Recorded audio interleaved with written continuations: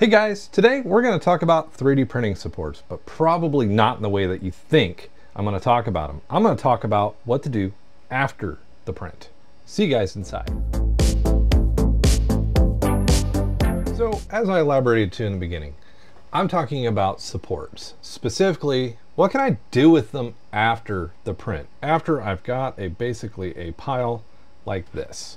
Got just tree supports, standard supports, resin supports.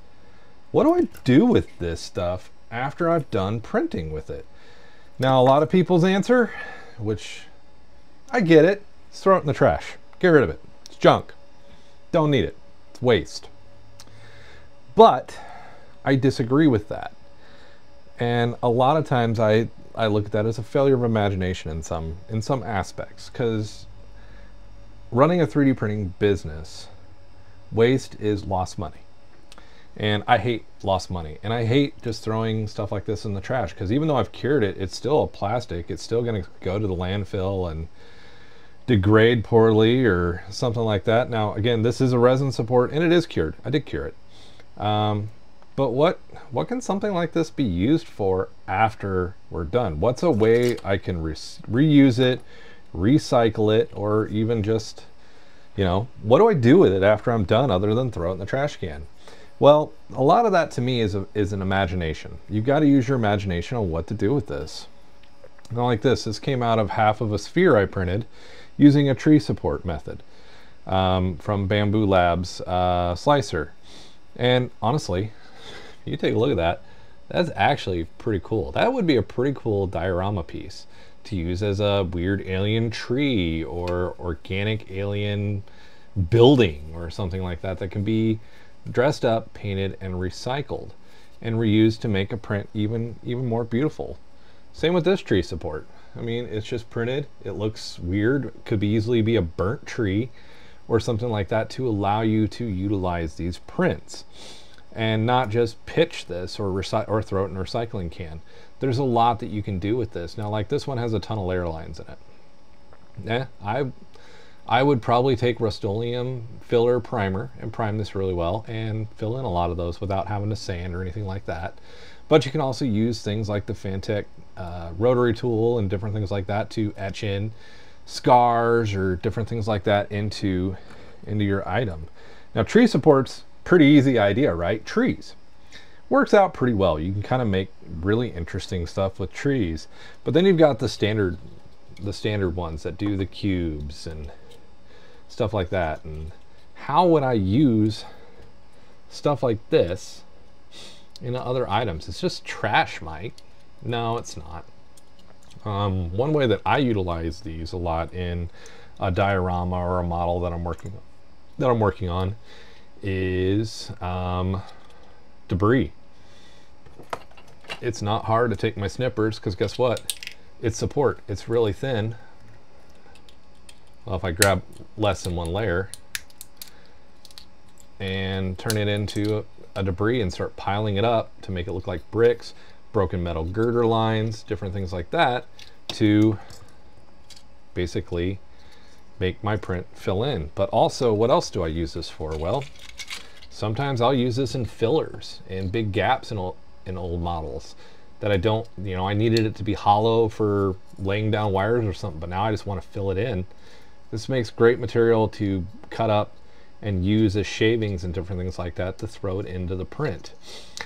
Now, there's also new technology kind of evolving on the field for this kind of stuff. Now, these are just PLA. They're just PLA.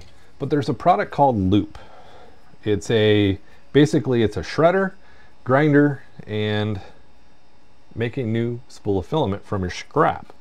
It's kind of still in its testing phases, but it's a product that's out there that can allow you to take this and turn it back into a spool and reduce your waste completely. Which for me, with the Bamboo Labs X1 Carbon, the AMS, well, let's be honest, those printers poop a lot. And it creates a lot of waste, especially when you're changing colors a lot. It creates a lot of wasted filament. That's just money down the tubes. Now, sometimes I see people take and put it on an oven sheet and melt it down into a sheet and cookie cutter it into different designs, different things like that, and that's totally viable to do. But also, kind of keep in mind, you can actually use these in your models. Stuff like this upper part can easily be used as a kind of a cool explosion, or it's a level of imagination to where you can take these random pieces. I know in a stream a few years ago, it was just a dome piece that was printed with the default supports. I turned it into a fuel canister for a diorama, because it was just, for a lot of people, it's just trash. But for me, reducing my amount of waste that goes out of my print shop is very important. So using your ideas, using this to, fabricate, can that be something I stick on the edge of a building or outside of an explosion for debris? Hey, awesome. Which I use a lot of wire and a lot of cotton to make my explosions on dioramas. Just putting it out there. So FDM, there's tools coming to make that recyclable for us and make it reusable. But also, like I said, it's an imagination. Resin, on the other hand, a little bit more scary to work with, but just the girder for debris for building girders alone right there has a lot of cool personality and usability. One of the things that I do too is I've got just a cheapo coffee grinder. I don't have it plugged in right now, but I throw it in here and I'll make a batch here.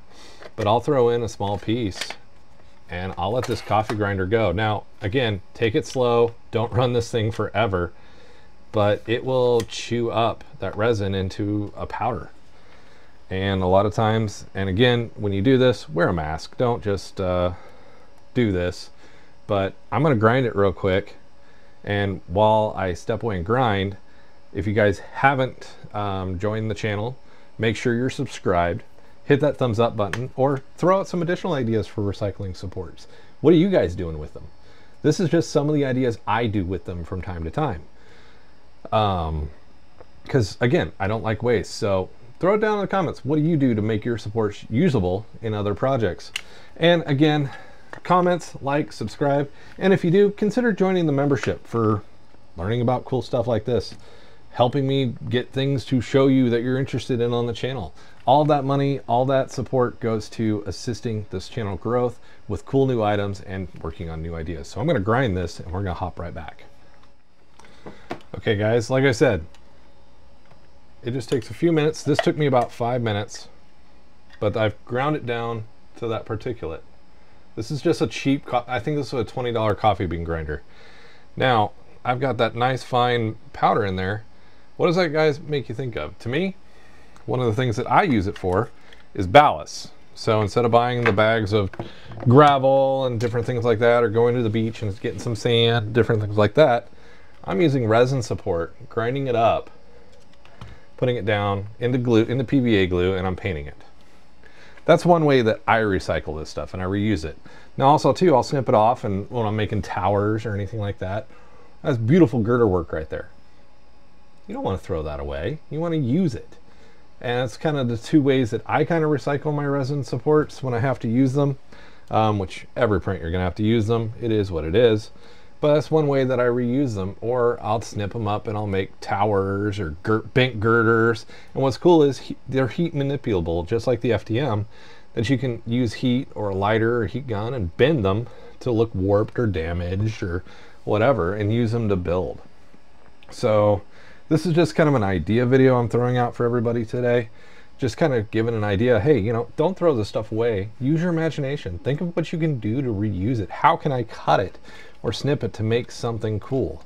Like, I'm kind of curious to how I'm going to actually make this look into a piece of alien forest. And, kind of have that go through.